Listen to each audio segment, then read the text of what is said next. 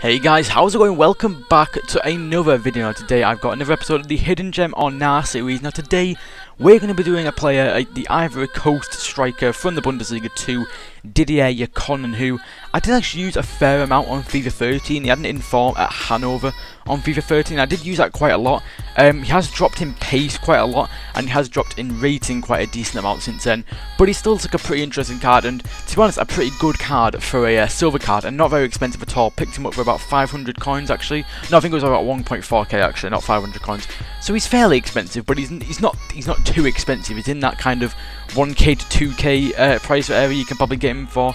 He might even be a bit cheaper, I'm not 100% sure, but we're going to get into a review of this guy. Now, getting into its in-game stats, he's got some pretty decent and really well-rounded actually, to be fair, for a silver card. Most of his stats are in the 70s, which for a silver card is really good.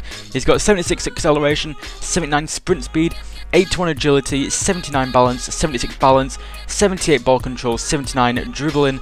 Shooting, he's got 75 and 75 position, 76 shooting, and all around a lot of 70s. You can see that in shooting he's got very solid stats. Jumping 82 as well. He looks like a very well-rounded card. How he felt for me was he got into good areas. I think his positioning, it was like mid-70s I think it was, and he does have decent positioning, but his reactions, it's just, it feels quite poor. Like if he'll get into a lot of good positions, Konan, and he'll get to a position where you think, right, this is a goal, and you'll go to pull the trigger, and he'll just be that split second too slow, and the defender would have come in and tackle him, unfortunately.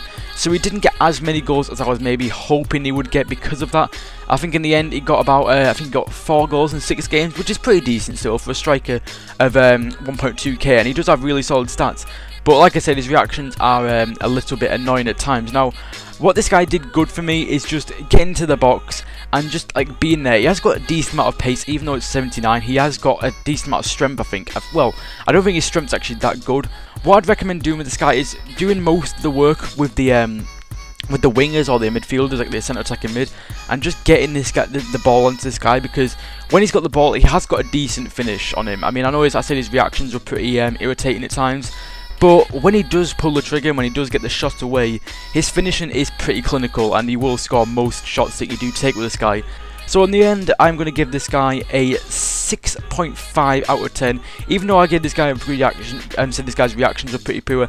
In finishing, which is what a striker's meant to do, he was pretty clinical, and also his pace felt a lot faster than 79, so that is something to take into account as well. And for 1.2k, I would definitely recommend giving this guy a try. If you are making a Ivory Coast team, or thinking of making some sort of hybrid that you can get him into, obviously Bolly plays for Dusseldorf, which is the club that Konan plays for, so, and he's Ivory Coast as well, so you can get him into a hyperlink and get him into hybrids that way, which would be pretty interesting to do. So, hope you guys enjoyed this video. If you have, then be sure to like button down below, and also be sure to put in the comments down below as well any players you want me to do in the next episodes.